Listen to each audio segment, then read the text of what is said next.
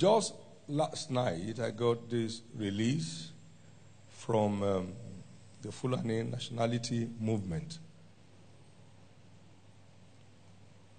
saying that God has given them this land, Nigeria, and that they have the right to live anywhere, and until the colony is established, there will be no rest in Nigeria.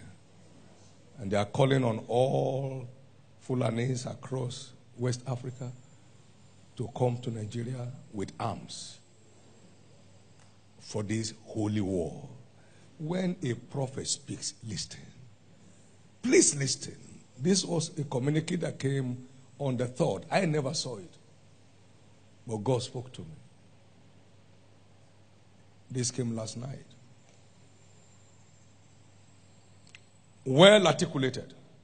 In fact, I heard them say that the cattle colony is the only solution to the crisis. Whether the federal government or state government accept or not, we have asked all Fulani herdsmen all over West Africa to move to Nigeria and penetrate every corner for the upcoming jihad. It's here. It's on the net. It's on the net. I saw it coming. 1992. I declared it 2015. I saw it coming. Lift up your two hands. Ask the Lord, for the sake of the elect, scatter this gang up.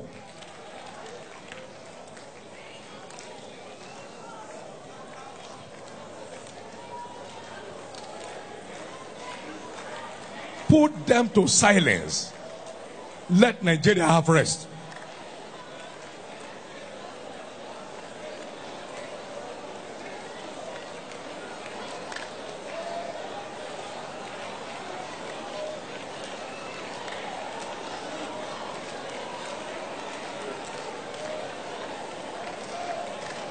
Pray this prayer from the depth of your heart. No!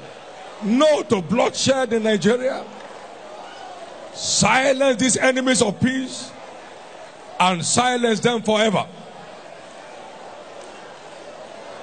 Delo prek tenero dialeta.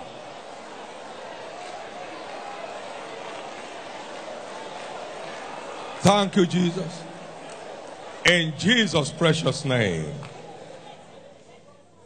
They said that the killings in Benue of thieves is well deserved. They stopped us from overrunning Nigeria in 1804, which is our God-given land. We are out on a revenge. Did you hear that? That's how much the devil hates the peace in Nigeria. But by your prayers and the prayers of the saints, the end has come to this uprising. You reign, you ancient Zion's king. Kadosh, Kadosh, you are mighty on your